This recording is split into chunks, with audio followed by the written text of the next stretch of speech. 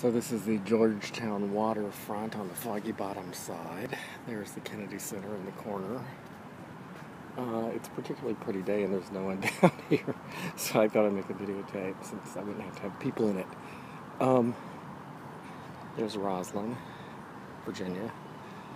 Here's Harbor Place, where Nancy Pelosi has her multi-million-dollar condo, bought with her ill-gotten stock gains from insider trading based on her knowledge of what legislation is about to be passed. Although, of course, she has lots of money besides that, so I'm sure she could have bought her nice little condo here without that. But didn't hurt, did it? Nor did her husband's canning factories in Guam or American Samoa, I've forgotten which, where she cleverly got minimum wage laws passed against American continental canners, but the people who can pineapple or whatever in Guam and American Samoa who work for her husband don't have to be paid minimum wage laws, so obviously it's cheaper to can things there, or at least other things being equal. Anyway, here's what she gets to look at every day, because she's taken enough of other people's money to be able to live on the water. Probably lives on the water in San Francisco too. I don't know what her property there looks like. I bet it's online though. I bet if you want to, you can find out. Maybe I'll do that. I can do 2 videos. One of this and one of her San Francisco home.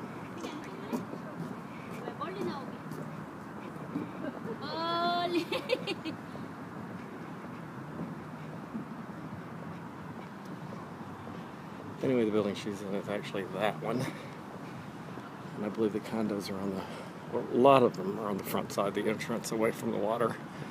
So there's a teeny chance she doesn't actually have a water view. One consolation is the co-op she lives in, Washington Harbor. I think that's what it's called, 3030 K Street.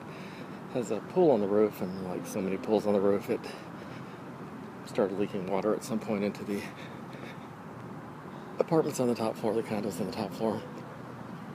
Maybe hers is one of them. So they had huge special assessments to repair that. I'm sure she could easily afford it. And I don't know that she was actually affected by the swimming pool leaking into the building. Usually this is all full of people eating lunch. But I think the fact that it was in the 40s earlier today, although it's getting kind of warm, kept them away. That is the Francis Scott Key Bridge, one of the very small number of bridges that connect D.C. to Virginia. That's what D.C. would look like if it didn't have a law against having tall buildings, but it does. And so you can't really build very many condos or apartments here, so the rents are sky high because the supply is basically probably cut in third.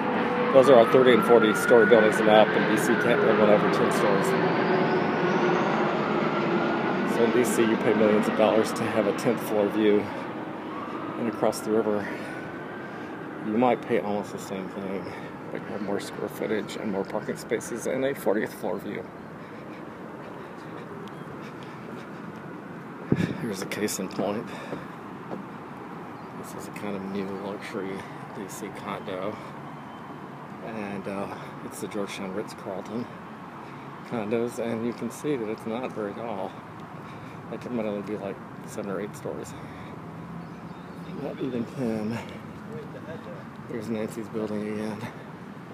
Another angle.